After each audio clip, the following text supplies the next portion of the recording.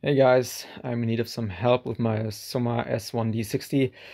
Whenever we go with the flex cutting option so that we can die cut something out of our vinyl, this thing is like unpredictably choosing its cutting paths. So in my opinion, it should go like one after another with a sticker, finish one, then go to the next and cut all the contours. But this thing here is jumping like crazy. It's like sometimes doing the upper half of the sticker of one row, and then it jumps to the lower half and everything like that. And just to demonstrate it, let's have a look. Go!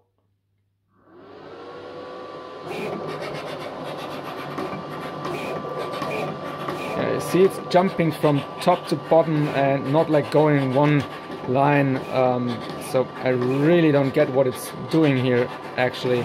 And when it's done these, we should see that it goes back and punches some more.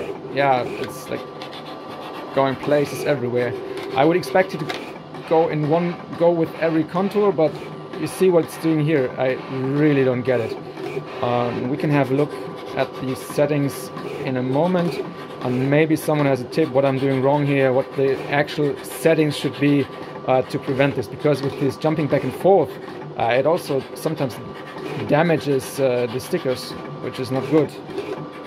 Yeah, so now it's doing this thing again. Yeah, and it's done.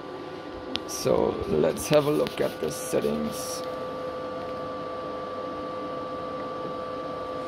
We have FlexCut. Pressure settings are not that interesting here. We're going length at maximum pressure. This is 15 millimeters. Length with FlexCut, so little bridges it has to keep for it to stay in place, is 0.25 millimeters. And yeah, actually that's it, I guess, what I can set for the actual FlexCut.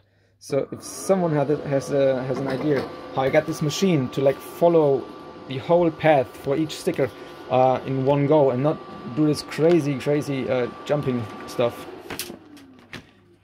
I'd be very glad. So if you could get me some help, some hints, some tips, yeah, just post it or write me a private message. But I think it's better under the video, because if someone else has this problem, it might also help them out quite a lot. Thank you very much.